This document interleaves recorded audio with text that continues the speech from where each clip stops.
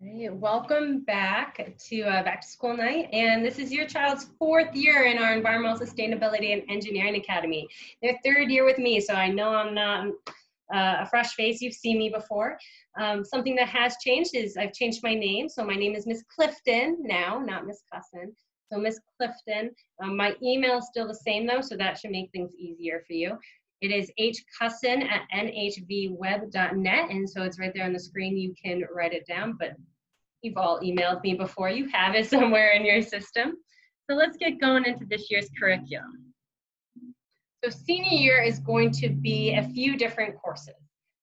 Your child had the opportunity to register for 2 centenary courses. The first is going to be Global Sustainability. That's held this fall, and it'll end at the end of second marking period, so in January.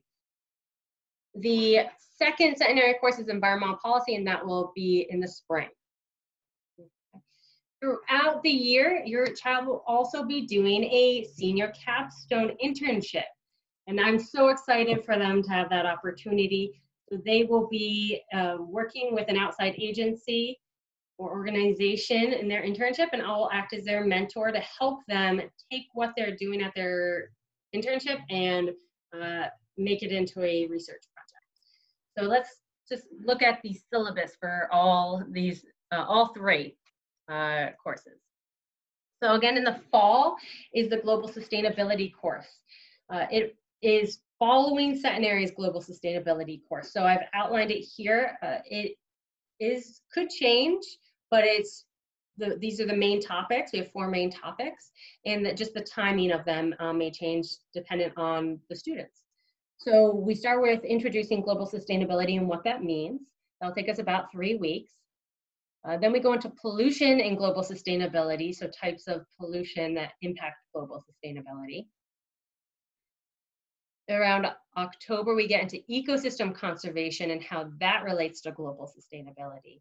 And lastly, we look at our role in improving global sustainability. Now, throughout this time, we are also going to be doing that senior capstone project. So what I'm really doing is I'm splitting up the time. Half of it will be towards this global sustainability course, and the other half will be geared towards that senior capstone project. That means that we could be doing 1 course a week or 1 class period a week on global sustainability, and that really mirrors and what a college course is going to look like. So this kind of introduces your students to what a college course is going to be like, with just a little bit more support from me. It would be the same for the environmental policy course. I'm going to split them in half, that time in half environmental policy in the spring and half that senior capstone project in the spring. So environmental policy, we're actually going to work with the students at Centenary for a few of these units. We're going to work with them to do a few debates in environmental policy. We introduce it for the first 2 weeks, and then we go into roles of environmental policy. Once we hit March, we'll look at how policies work in court and Congress. So it's really giving them a foundation in the legal system. And then we end with federal, state, and local agencies in policy and what they do for environmental policy. That'll take us, you'll see, through the end of April. And you may be wondering, well, we go through June for school. So the last month or month and a half is going to solely be the senior capstone project.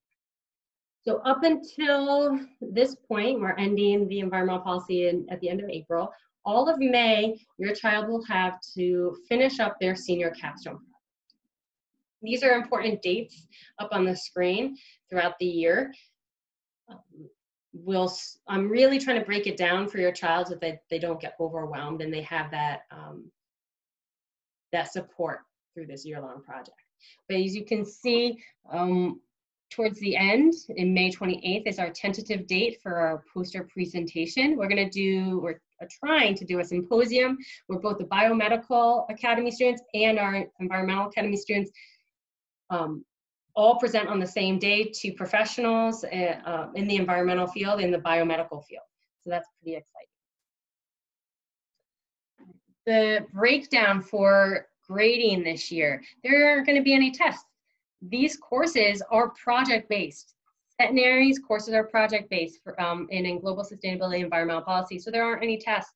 Instead, we have assignments, which could be small 10-point assignments like article readings, videos, maybe a paragraph reflection essay. Then we have longer papers, which will be about 50 points. Those will take a little bit more time to write, organize, and research. The third part is projects. So those could be debates, posters, pamphlets. Those would be between 30 and 50 points. And then lastly is your senior capstone, presentation, and essay. And that's 200 points. Now, that is the end result. That is what we do in May. In May, you'll have an essay, or really it's a research paper. It's very long. Research paper and a presentation. Those two together are 200 points. Now, throughout the year, I'll have smaller 10-point assignments related to the senior capstone, and they could just be, I want you to have 10 sources by October 5th. That's 10 sources. Each source, they just have to have a link for the source they want to use. That's 10 points. So those are small little assignments related to the senior capstone project to help them manage their time. Everything will be on Google Classroom this year. I've used it the past 3 years with your children, so I'm going to continue it this year. So I'll post all assignments and all announcements, and I'll even remind the students of their assignments on Google Classroom. The Academy locations, this isn't a lab-based year, so we don't need to be outside for labs. However, I will like to get the students outside just to be outdoors. So we will primarily be at Voorhees High School, especially with COVID. We're not able to get to the ESEA campus. That's right down the road in Califon. So we will be at Voorhees High School. If we're able, we'll go to Voorhees State Park, but that's closed right now. I will always notify you with our field trips if school opens up and we're able to go to these locations, alternative locations. And the last thing I wanted to talk about tonight is our FFA chapter. So the Academy has a club. It is an FFA chapter. I mentioned this last year, but FFA is a national organization. It's based on agriculture, environmental science, and leadership. And so it's really bringing those 3 opportunities to high school students. The first event this year with FFA is a leadership conference. It's virtual. It's September 28th to October 3rd, which is a great opportunity. Students voluntarily can go to that or will be a part of it virtually. But in order to do that, we need to get them signed up. So if your child is interested, we do have a membership fee. I will send more information regarding the membership cost. It changes year to year depending on student involvement. It should go down this year due to more students being in the Academy now that we have 4 years. Last year was $20 to give you an idea. But we need to get your child enrolled or registered in FFA before they go to that leadership conference. And then in the spring, FFA hosts different competitions, and all these competitions are related to content we've learned over the past 4 years. So students can compete in agricultural competitions, environmental competitions, or just leadership competitions. It's a great opportunity, and I hope your child wants to participate. Okay, that is all I have for you tonight. If you have any questions, I'll go back to the front. If you have any questions, please do not hesitate to reach out. You can email me at that address on the screen. I try to get back to you within 24 hours, but holidays or things like that may take a little bit long. Thank you for joining me tonight, and have a great time.